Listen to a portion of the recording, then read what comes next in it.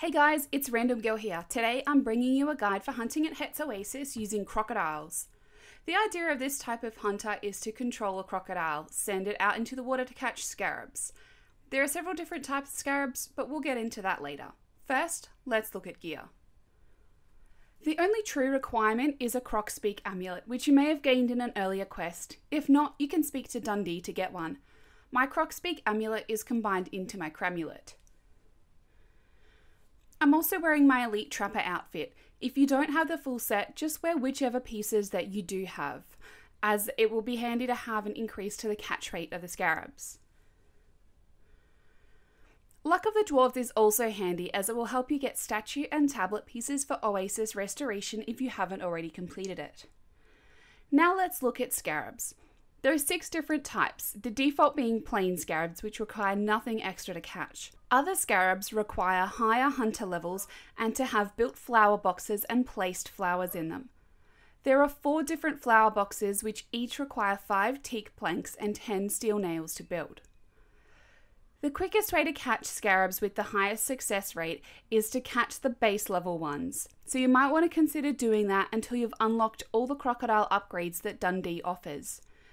If you'd rather take the risk of a lower catch rate and higher XP, then put whichever flowers suit your hunter level into your flower boxes to attract different types of scarabs. The different types of scarabs can also be ground up into different types of powders. I will explain the powders, but that's a whole other video for now.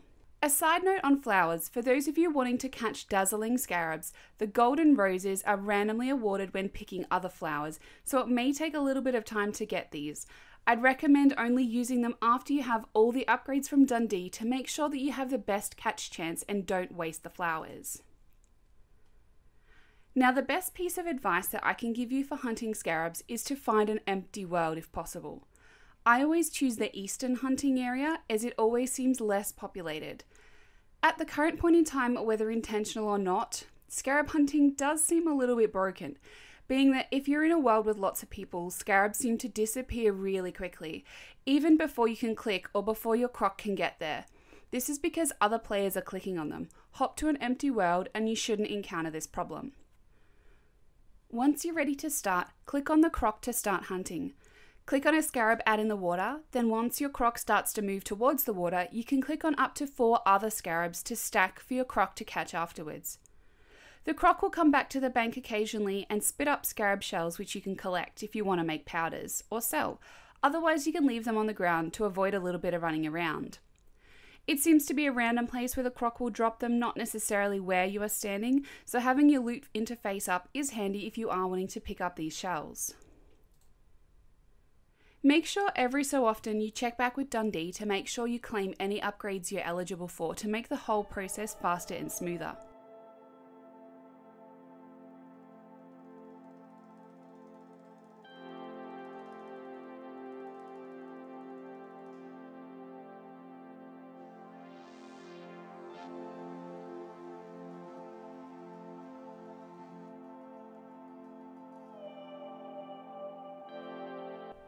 And that's it. Once you get the hang of it, croc hunting is a pretty simple process. Just quite time consuming and not great for AFKing. Let me know in the comments below how you're finding it or if you run into any troubles.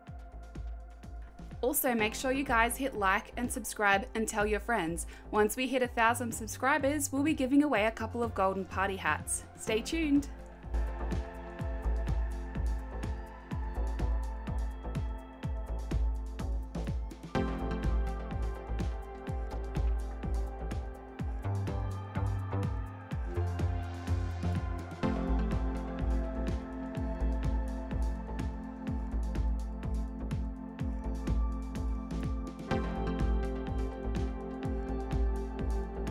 Hey, you like my knife? That's not a knife. This is a knife.